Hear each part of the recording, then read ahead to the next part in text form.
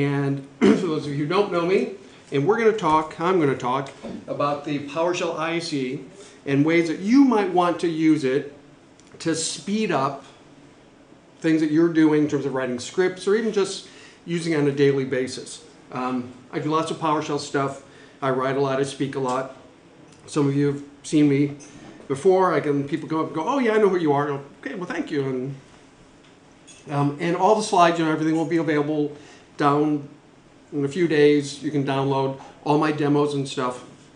So if you got to hurry up and try to scribble things down, I've got some links, which will also be in the slide deck. So I'm going to talk about the ISE, snippets, but hopefully more than just what you may be used to with snippets, tips and tricks, that sort of thing. How many of you use the ISE on a daily basis to do your work? Do you find it an easy thing to work with? Is it limitations? There should be limitations. That should be your answer. The important thing to realize, the ISE was never intended to be a full-blown scripting environment, not an IDE. It's not a replacement for Visual Studio. It's not a replacement for commercial tools like Sapien's PowerShell Studio, or even some of the other free tools like PowerShell Plus from Idera, all those other things that you may have seen. It was primarily designed to be a replacement so you did not have to use Notepad. Anyone using Notepad to write your scripts? Yeah, you know. He's hanging his head. Yeah. I'm not against using Notepad if your command is 2 lines and you know what you're doing. Fine. If it's a quick and easy, throw away something you're never ever going to do again, which kind of defeats the whole purpose of writing PowerShell scripts, fine. But Notepad gets you nothing, brings nothing to the party. So the ISE was designed to give you something other than Notepad, and it's also something that's available on all your client machines. It's free, that's a biggie. You don't, if your company has the money to buy a full-blown tool, go for it. Also for a lot of people using PowerShell, I'm assuming most of you consider yourself like IT professionals as opposed to developers, right? So you're responsible for maintaining servers and user accounts and mailboxes and SharePoint and SQL, and when there's a problem, people call you, right? Okay. So tools like Visual Studio, I certainly don't want my audience, my community of IT pros, to have to be a developer to use PowerShell to write good scripts and to have to learn how to use Visual Studio to do that. So we can use the ISE for that. I use the ISE every day because I do a lot of writing and courseware development and all that, so I'm constantly writing PowerShell code. And for me, every little keystroke that I can save, any little 5 seconds of time that I can do through a little trick or shortcut, something in the ISE, for me anyway, that starts adding up throughout the day and throughout the week. So I get a little more done, and then I'm also reduces my frustration level. I have something I'll try to remember to show you. I recently published, because I work in a lot of different files at once, I can never remember what file was I just working on, what did I call it, and it may be something that has been released or erased from the most recent run list because I've had to work on something else, so all of a sudden 20 files I've edited between that and the last time I was working on something. So I said, I need a better way to find what am I working on right now. I've got scripts that are associated with the articles I'm writing. I want an easy way, so I came up with a way to do that, and those are the kind of things I want to share with you. I really don't have many slides. In fact, that's pretty much it. The other slides at the end, there are some links. So I'm going to show you some of these now, because I'm going to spend the rest of this time in demo. So if we don't get to it, you can at least see that they are here. We'll do questions and answers, website information, make sure you do the evals and stuff. All right, so slides are done. So we're going to start with the ISE object model. Now I'm going to assume already that all of you know what the PowerShell ISE is and know all the different menu options and how to configure it and show command and all of that. If not, well, I'm just gonna make that assumption. You can learn the other way. And you're gonna see that I use a lot of keyboard shortcuts. The number one tip that I'm gonna recommend, I've got little tips and tricks here towards the end, is learn the keyboard shortcuts. I like personally having the scripting pane full screen as opposed to having it on the bottom or the side. And so Control R toggles me back and forth between the two things because I like being able to see everything. I can run the line, and then if I need to jump back, Control R, right? So even just that little bit saves me, because the more I can keep my hands on the keyboard instead of reaching for the mouse all the time to do stuff, again, that's one of those little things that starts adding up over time. So the PowerShell ISE has its own object model. And that object starts with the $PS ISE built in by default. All right, so you can just type PS ISE and look at that. And you can see all the key properties, and that is not showing very well on the screen versus what I see on the computer. Because this should say current, that's what's getting cut off there. Let me see if I can. I won't go full screen, we'll just have to go with that. Make it a little bit bigger. Too much. Yep, too much. I'm not quite sure. That's okay. Sneak it back just a little bit. All right, so we'll go with that. So we have this full object model built in by default, and you can do things with this object model. How many of you have ever played with this object model? Oh, okay. Well, then you can come up and help me with some of this. Or actually, watch the stuff I'm doing, and then at the end, I'm going to ask you for your tips that you do with the ISE that I didn't cover. So just have to remember to call on you. And the rest of you, remember who raised their hand so you can ask them. So one of the things, for example, that you can get is the current file that you're working on. Now, this is just an object, right? So if I want to know more about this object, same thing that you would normally do, right? You can do PS ISE, and of course you get the nice IntelliSense here, current file, pipe it to get member, right? So we can do the same, it's just another object in PowerShell. It just happens to be built in. They've given us something to expose. And because you're an IT pro, you should know how to work with objects and get member. I'm not going to do anything. Is that true? Yeah, nothing I'm going to show you is going to dive into working with the AST. I'm not going to compile any code. I'm not making GUI-based tools. I mean, Tobias's tool, how many of you have used ISE Steroids? It's a great tool, but it's not, and it's something that someone like Tobias or someone with a developer bent would create. And there's nothing wrong with that.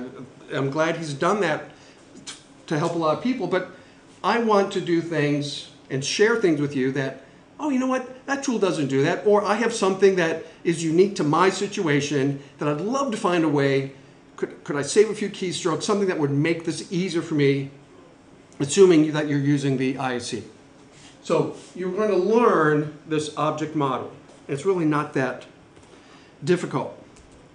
There is another property called the editor.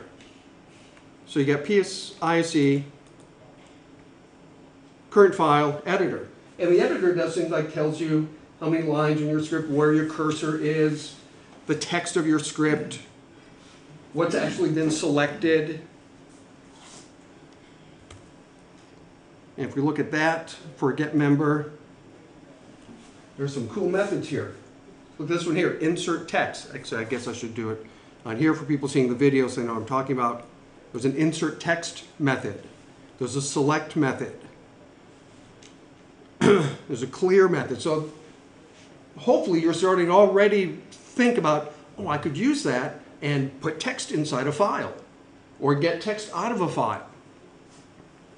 Knowing I have that file, the current file has properties that shows me the editor, whether it's been saved or not, its path, where is that file located. So programmatically, I can find what I'm working on very easily. And I have some things that I do that take advantage of that fact. In fact, there's also, again, a lot of this is for the discovery, there's a property current tab. Lots of properties that explain what's going on. For me, the important one is the files property, which gives me a collection of those file objects. It's just a collection like anything else, so you can enumerate it, look at the files you have open, look and see which ones have been saved, which ones have not been saved, if you want to change the encoding. They're just properties, and most of these can be modified. And then the last important piece to building your own tool set here with the ISE is the add-ons menu. I think I hit the wrong, didn't do F8. So the add-on menu is this thing up here. And you can see I've already added on, I'm going to talk about this module in a little bit. You can create your own add-ons, and this is the easiest way to do it, because then you can assign keyboard shortcuts to your tips and tricks that you're going to come up with, or if you want to reuse the stuff that I'm doing. There are other add-ons. There's this link here will take you to a Microsoft site, and there are some other tools that you can download and install, and then they'll show up. That's not counting things like the script analyzer and some of the new V5 stuff that you get. That's kind of completely separate. That typically shows up here when you have the view,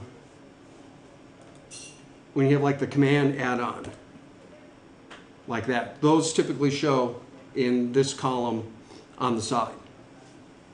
Or, said you can create your own add-ons menu, and what you do is there's another property called submenus, and that's typically where you're going to create your own, and I'll show you how we can do this. You can create your own menu and then put in your own menu items, and so you have your own tools that you are building. Any questions on any of that? Pretty clear? PSIC, and then you can just keep drilling down and just looking at the different properties and methods if you forget. Yes? Do you know if the side panel there is available to... So the question is the side palette available?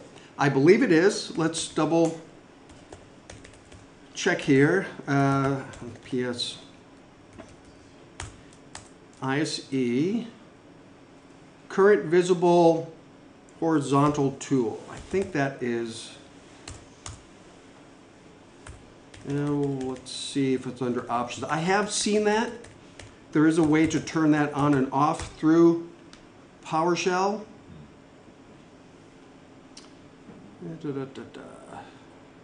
I'll have to try to find that. I've seen that in here somewhere. I just don't remember off the show toolbar, show outlining, show line numbers. No, I don't remember off the top of my head where it is in that object model, but I believe it is there. So let me show you here. I've got a little demo to add something to that menu. So I still use Notepad. So I'm going to create a shortcut to my menu that will allow me to start Notepad. And the way that we're going to do this is we're going to get that submenus object, because you can't really, you can, but you go to that submenus object, it has an add method. That method takes 3 parameters. The first is the text that you want to be displayed. The second is a script block, which can be as long as you need it to be, or you can call a script or whatever you want, call a function defined in the IC, but it's a script block. That's why it's in curly braces. And the only thing I'm running in that script block is notepad.exe. And then optionally, you can add a keyboard shortcut using Control plus whatever keys, or Alt plus, or Control plus Alt plus whatever you want. If you don't want a keyboard shortcut, just use $null. But you have to, the method needs to have 3 parameters or arguments, otherwise you'll get an error. And this is, if this is something I wanted all the time, this is a command that you'd put in your PowerShell ISE profile script. And we'll talk about profiles in a little bit, in a little more detail. So I can just select that line, run it. Now this will write an object to the pipeline. So if you were putting this like in your profile, you'd probably pipe that to out null, so you don't really want to see that. But I kept it in so you could see this actually writes another object to the pipeline. But now if we come up here and look at my add-ons menu, there is Open Notepad. And I can do Control-Alt-N, and it works. So you can put in whatever code that you want. And because I showed you that ISE object model, and there are things that you can do programmatically to manipulate the files that you have open or the files that you want to work with, you can start getting really creative and start building tools. Or you may want to manage other things in your environment, but right from the ISE. I want to open up the event viewer, or I want to create a new remote session to 5 different servers, and I've got a little script that will do that. You can put that in the PowerShell ISE, give yourself a keyboard shortcut. Remember, I like keeping my hands on the keyboard. I don't want to have to move to a mouse and navigate up to the add-ons menu and click and poke, or poke and click, or whatever. If you try to run this again, this is especially true if you're building something and you're kind of debugging it, trying to get your commands to work. If I were to run this again, I'm going to get an error. I'm going to get an error. It's kind of hard to read that there, but the error basically is the keyboard shortcut is in use. So it will check, and I've not found a good way to go through and identify all of the keyboard shortcuts that are currently in use. That's on my wish list of finding a way to do that. Now, if I were to change this though, and now rerun it, it will happily run it, and now I have 2 choices. The real way to do this if you're debugging is you exit PowerShell, ISE, start again. Now this session, that shortcut I made, if I do new PowerShell tab, that's my PowerShell profile script's got to run, they don't show up in the new PowerShell tab. So it's like anything else, those things are scope specific. This ISE scripting geek module showed up because that's in my profile. But my little notepad thing doesn't carry over. Just so you know that.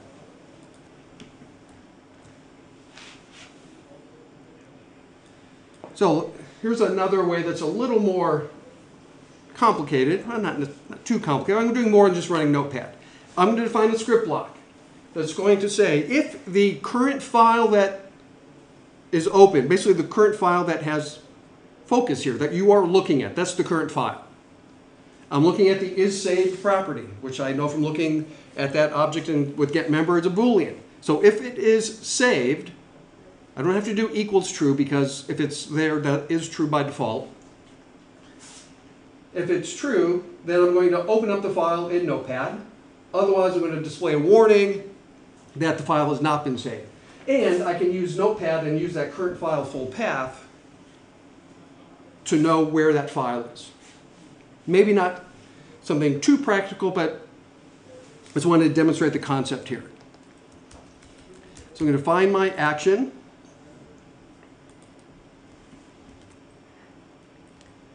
And then add, in this case, Control-Alt-O, and I'm piping it to out null because I don't want to see the output. If there's an error, you're still going to see the error.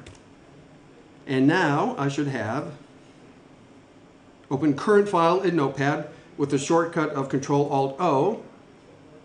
So this file I'm currently working on has not been saved, right? Because the little asterisk, you know, you've seen me typing in it. So if I try to run this, I should get my warning, which I do. But if I were to go back here to something that has been saved, Control-Alt-O, so I'm able to take advantage of accessing files that I'm working with in the ISE, doing something with them. And for me, that's the big time saver.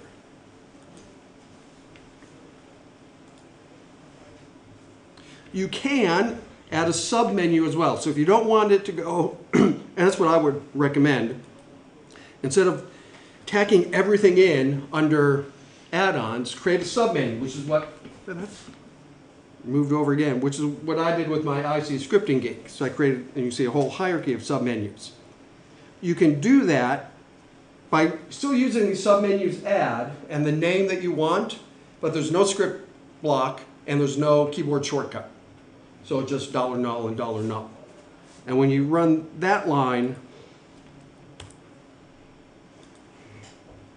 then there's my tools.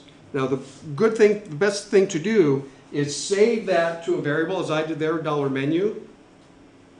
That way I can now insert new tools and reference that object. Because this object now is a submenus object, which has that add method. Otherwise I have to go through the hassle of trying to enumerate my submenus. That's too much work. So save it to a variable. So I'm going to define here a little private function that I'm only going to use in the IC. So that's why I'm not worrying about naming conventions. It's called insert me, and all it's going to do is basically define a here string called $info. It's going to insert it in a region, and it's going to insert some information like who I am, my computer name, the operating system, the date, PowerShell version table, and a company name. And I'm going to take that here string and insert it into the current file. Whatever file I happen to be in, wherever the cursor is in that file, that's what I'm going to insert. I'm going to take that command and add it to my little My Tools menu. See, I'm using my menu, insert info, calling my function, insert me, and giving it a keyboard shortcut of Control-Alt-I.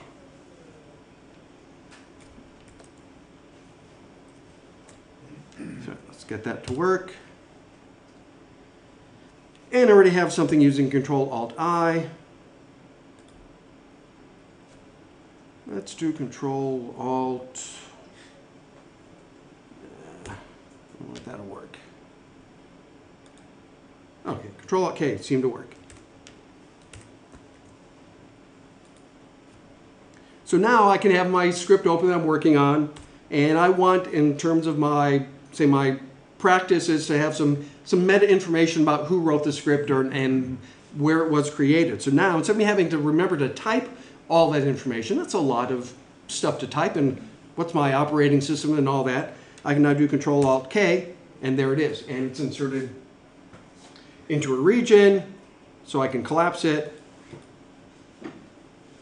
And I even have this as a, because that's just a comment block. So I didn't have to type any of that, programmatic, just like that. So if you were to type all that, well, you probably would have quit after the first line. But now I have a really quick and easy way to insert some information. So if you have boilerplate, you know, I'm building a file and I've got a template and there's always some disclaimer or some piece of information that I always want, or you want to somehow build a template or pieces of a template, that's what you do. I have a number of shortcuts like that that actually are turned into snippets. We'll talk about snippets in a moment. So I can do, for example, I have a standard disclaimer that I can just do it. I could, or some of these things you could do like I did and add to the menu. And this could also, no, this could not be a snippet because this has code that's actually evaluated at runtime. Snippet's all static text. That's why I didn't do this as a snippet, because I won't be able to get the date and the PowerShell version.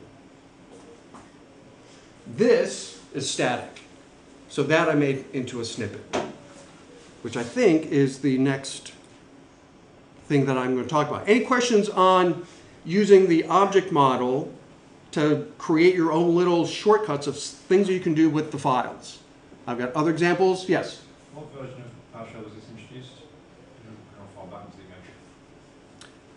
The ISE, so the question is, how far back does the object model go? At least to version 3. Yeah, let's just stick with that.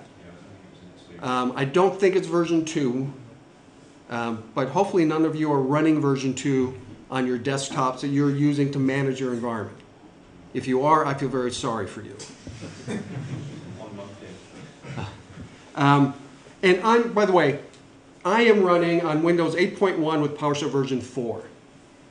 Everything I'm showing you as far as I know should also work in v5. And I'm not using anything with the AST, which can really make my head hurt. I have to drink more before I can get into that. But you know, it's just an object, so I can understand objects and methods. And to me, this is pretty simple. Granted, I know some of you may be still kind of new and getting used to PowerShell, so some of this may look a little arcane. Just let it sink in, let it wash over you, like going to the beach and letting the water hit you. Eventually, enough of it will go up your nose that you'll get it, okay? Or in your mouth, or whatever body part happens to be most open to the water.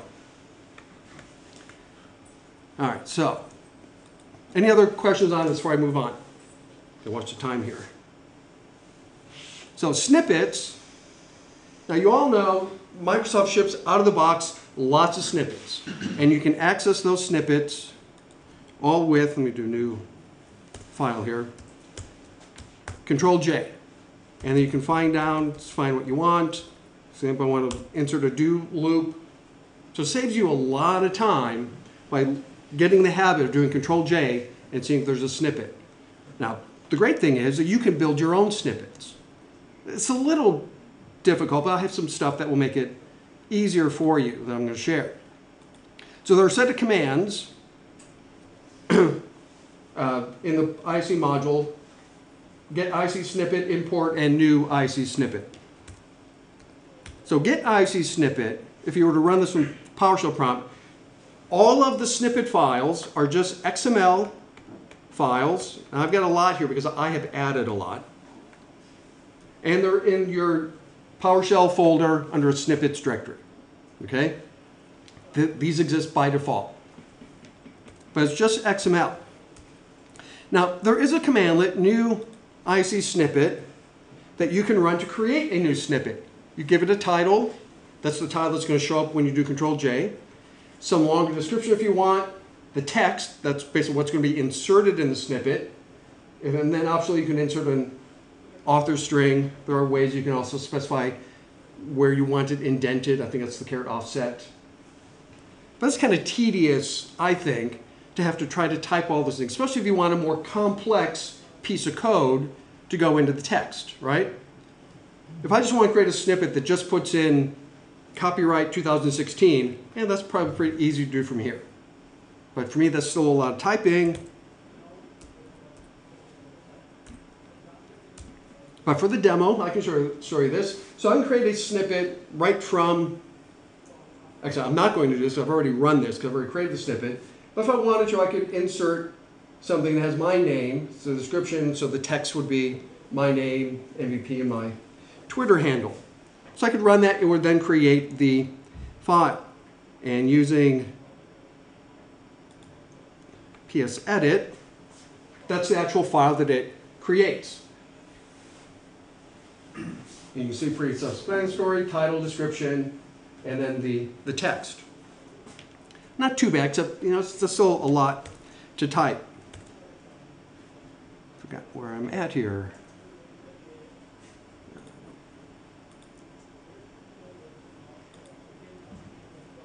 And just to prove that it works, let's come here, let's delete all that.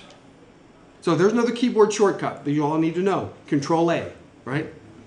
Some of these keyboard shortcuts, same you've used in other programs, but if you don't get in the habit of using them, otherwise I got to select the mouse and go through and find everything, boom, Control-A, and it's all gone. Control-J, M, Y, my name. I just won't touch anything, see it pops up and gives me, there's the description, and I hit enter, and there it is. Obviously, normally I would put that in a comment block that would be working. So here, what I would normally do, just to give you an idea, is I would build a multi-line comment with the pound symbol and not the love symbol. Still can't do it. And I would do Control-J, my name. Of course, I can't do this while I'm talking and typing at the same time. Control J, I have a little, I'm also wearing my bifocal, so I can't, instead of my close-up glasses.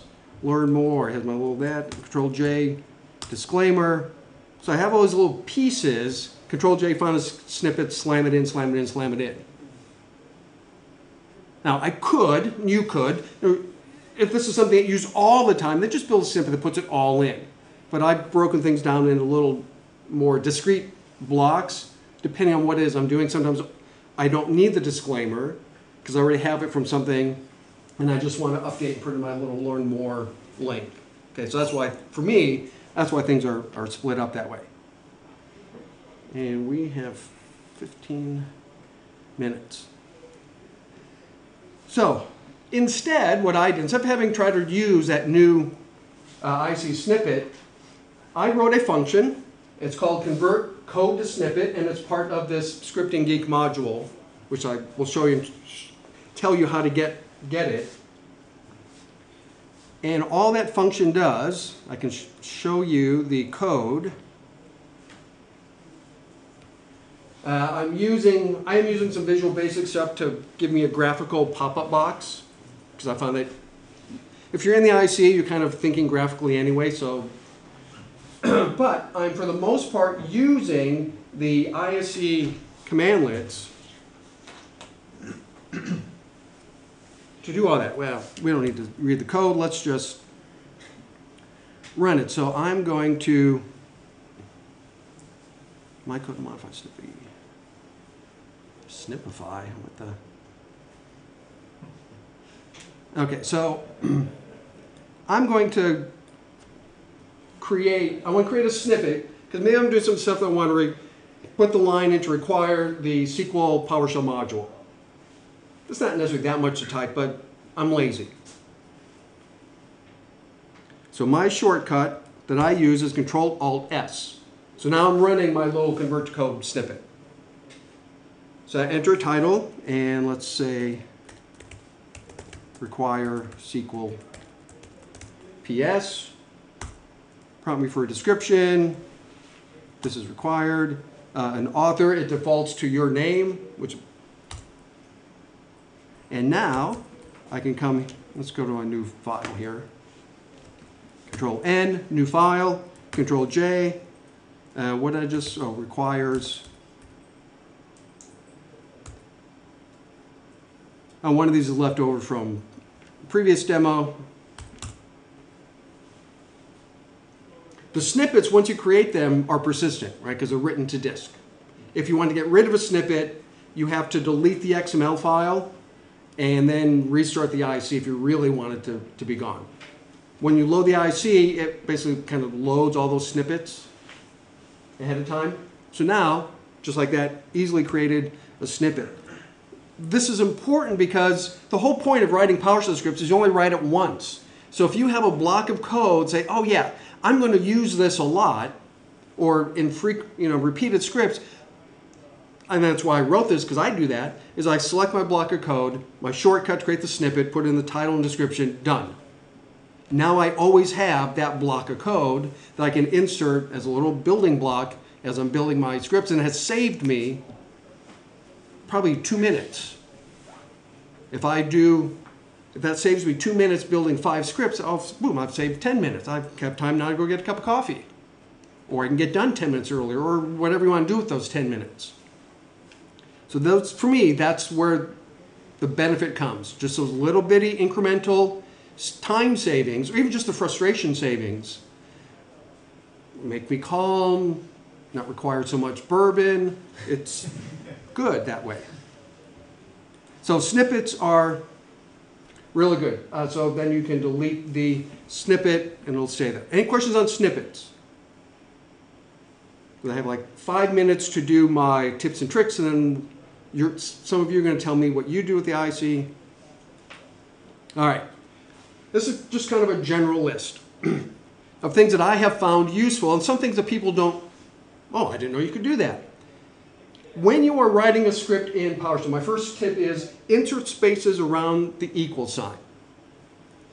in the Power, and what I mean by that is, if you were in the PowerShell ISE,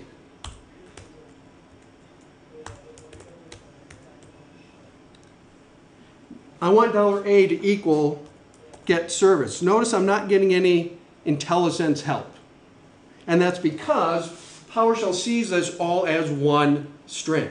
And so the parser says, I don't know what you're typing. Whereas, if you get in the habit, now I can hit tab, and now I can get the tab completion because there's that delineation. So it also makes your code, I think, easier to read. It's a small thing. For a lot of IT pros who are new to scripting, you may think, I'm just going to slam it all together. You can. It'll still run. It just makes your writing a little more time-consuming and more error-prone. Get in the habit of using tab completion. But you have to also pay attention. Tab, there we go. Because then you're going to get rid of typos. Because I could easily have tried to type get service, and if I'm trying to talk at the same time, I'm probably going to mistype it. But PowerShell is not going to detect that that is an error. See, there's no red squiggly. Because maybe get servy is a valid command, but PowerShell doesn't know about it. Whereas if I use tab, so I'm not going to know that that's an error until I try to run my script. So if I do this with tab completion, and by the way, when you're in something like this that's partially finished, my cursor's somewhere in there, you can just hit tab and it will complete it for you. You don't have to move your cursor anywhere.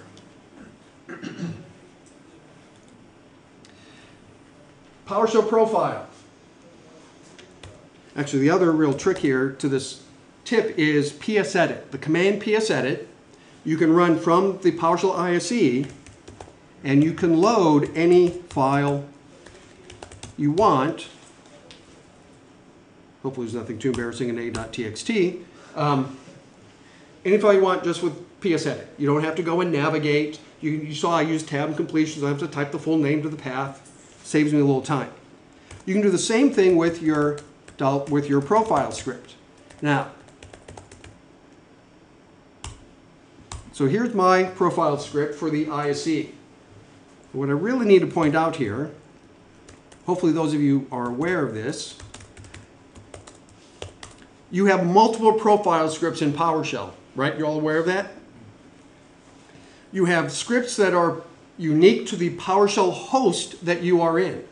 Now in this case, the host, that's where you see like current user, all hosts, current user, current host. That's under the documents, Microsoft.PowerShell. In this case, it has ISE_profile.ps1. If you look at this in the console, and that is the default value that you see when you just do $profile. See, this one is PowerShell, so it's unique to the host. So, and there's also then, so there's current user, current host, and then current user, all hosts. So what I do, because I'm in both the console and the ISE all day, I have some things like variables and shortcuts and functions and stuff that I want to have regardless if I'm in the ISE or the PowerShell console. All of those things go in current user, all hosts. Then in my PowerShell ISE profile, this one here, I put in all my commands to load my module, to create my shortcuts.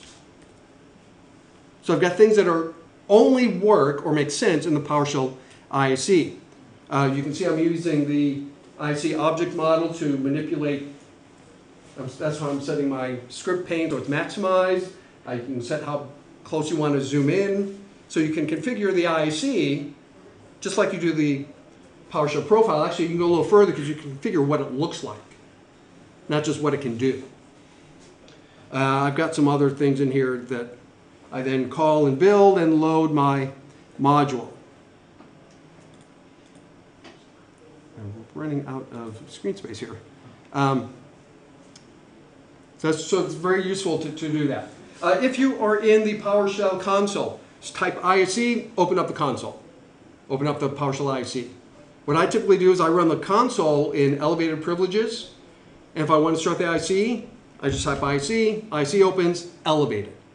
For me, that saves me, again, I don't have to go to my menu and find run administrator ICE, it's too much work. F1 help. This, a lot of people like this because they don't know about this. Let me find a, oh,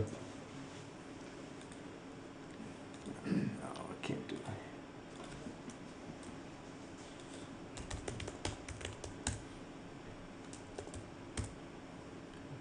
Come on. Oh, not caps lock, tab. There we go. If you put your cursor anywhere in a commandlet name and press the F1 key, you get pop-up help. So you don't have to go and look and try to find it. Put your cursor, and you don't have to highlight the word. As long as the cursor is anywhere in there, F1, you're good to go. By default, PowerShell ISE will use local help, but you can configure it to use online help. You modify the PC options, use local help, and set it to false. Then when you do that F1 for help, it's like doing help-online, and it'll open up help in your browser. Will that also work for modules that you've created that are in the profile, the module search path? Yeah, it will. Okay, automatically, yeah. I'm pretty sure, because the ISE has no way of knowing that this is a local module or this is from Microsoft or whatever. So it doesn't need to be .sourced already or module loaded? Yeah, if the module's loaded and you have, but it has to have online help if you set this to online. Oh, but yeah, if you have a module loaded that has help, yeah, it will, and you do F1, it'll load up the help. But you know how in PowerShell you might not have a module loaded, but it starts typing command and when. Oh yeah, it's because PowerShell 3, they introduced the auto loading. Yeah. I think it will. I haven't. You'd have to test that. Use regions. Put in. Pound region. Something, and then end region. The nice thing is those then collapse. So take advantage of regions. Now, speaking. Case sensitive. It's case sensitive. I think. Oh yeah, you're right. I think the region. Yeah, they need to be lower case. Yeah, I ran into that. Common region or code region? Is it what like? I'm sorry. What was that? So is it one with code in the middle, or is it a comment based? No. Now in here you can run whatever you want, and that's the nice thing is you can then collapse that region. Control M will toggle between opening and closing all collapsible sections in the IC. If you have a function, because functions will automatically do that. We'll run out of time here. If you have a function, collapse the function. And if you want to load that function in your PowerShell ISE, you don't have to go and try to select it all with the mouse.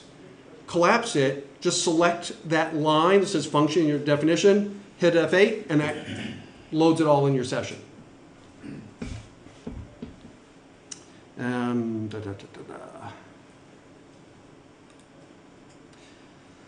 Oh, and you can open multiple files like PSEdit, start at PS1. If you want to open all the PS1 files or whatever text file that you can open.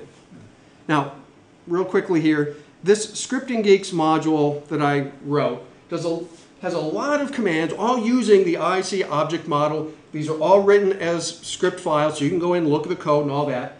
These out on GitHub, I have a JDH IT Solutions repository, and you'll see you can go and download this module and install it. So I have things that I've been, and I'm still working on this, but I have things, for example, I've taken advantage of the IC model to try to insert bookmarks. So I'm working on this script, it's kind of long, and I want to easily jump back to a particular location in a file. So that's what the bookmarks are doing. I've got some commands to convert